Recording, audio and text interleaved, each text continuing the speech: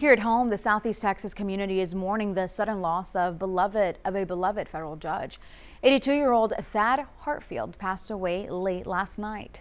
Judge Heartfield was a pillar in the legal community, serving in Southeast Texas courts since the 60s.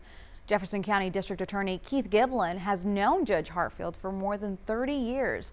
The DA says they quickly became good friends, and as 12 News reporter Ebony Coleman explains tonight, the two men spent time together both in and out of the courtroom. Ebony.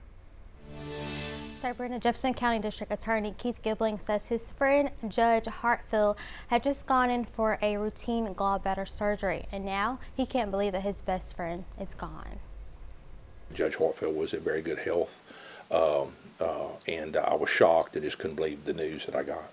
As Jefferson County District Attorney Keith Giblin sat in his office, he told me it's been a long and difficult day.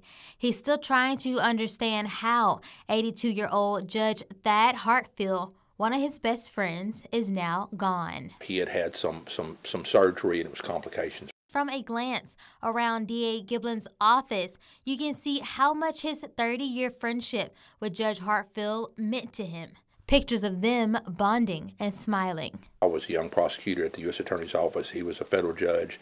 I tried cases in his courtroom on a daily basis, just about. We became friends. Judge Heartfield began his legal career in the 1960s, sitting in the very same seat that DA Giblin now sits in.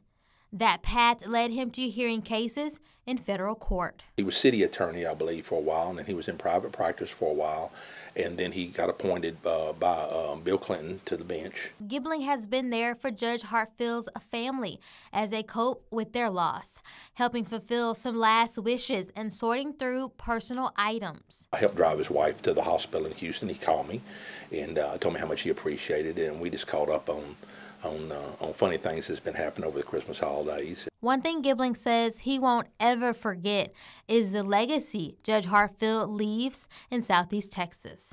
He looked at everyone that appeared before him with kindness and compassion. He saw them as people and not just files. He agonized over every decision that he made, hoping that it was the right decision. He was what I would consider to be the perfect judge. Giblin said he had planned to visit Judge Heartfield in the hospital to be sworn in officially by him on New Year's Eve. Unfortunately, that will no longer be happening. Ebony Coleman, 12 News.